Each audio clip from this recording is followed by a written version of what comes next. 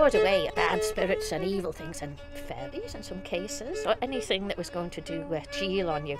Traditionally, the best time to pull this was on Filion, the night before Tynwald Day, or Midsummer's Day as it would be at that point, and you had to pull it up by the roots at midnight, and if you did that you had the power for the whole year. You had a good power for the year. There are a lot of stories about the Bollan Bane. They're not directly about the herb, but they're about a fairy tune known as Bollan Bane.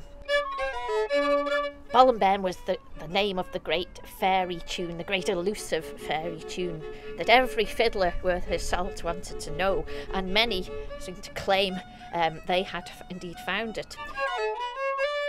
There is a version of the story when there's a farmer, well, a shepherd really, who was going out onto the hills with his dog out all day after the sheep, and it was getting towards night, and he knew he was going to be stuck up on the hills of an evening. That's not a good place to be, not when there's all kinds of strange beings around. So he plucked some Bollan Bane and he put this in his jacket. He was later than he expected, and the dog was running all over the place, and he had to pick up the dog in the end. It was so tired, slung it over his shoulder, and off he went slowly home. But as he was going over a certain part of the hills, he heard some distant music, and he stopped and he listened, and he thought, I must get that tune. That's the best tune I ever heard.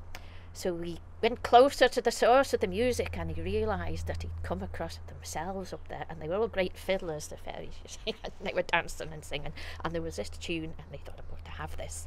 So they didn't know he was there. Fortunately, that was probably the protective effects of the herb, and he was listening. He thought, I've got this, I'm going to go home, and I'm going to learn, I'm going to dazzle everybody with this tune. So silently crept off there, dog still over his shoulder. Dog, don't know how he kept the dog quiet, but must have done.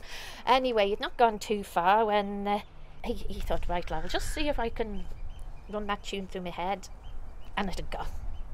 So such was the power of the Bollan Bane tune. This time back he went, and same spot there they were, all singing and dancing and playing the tunes, and this particular tune, there it was again, and this time he thought, I've got it. So back he goes again, dog back on his shoulder. He was tired awful.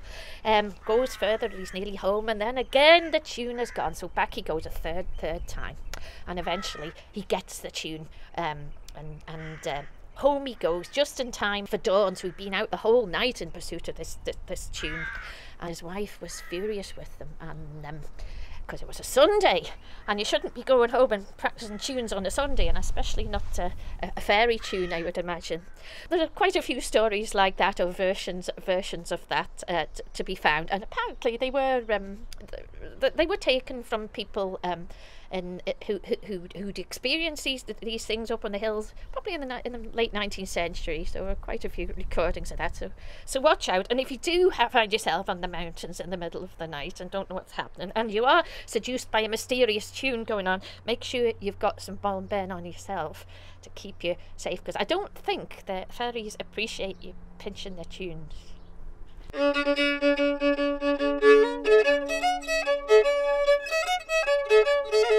Thank you.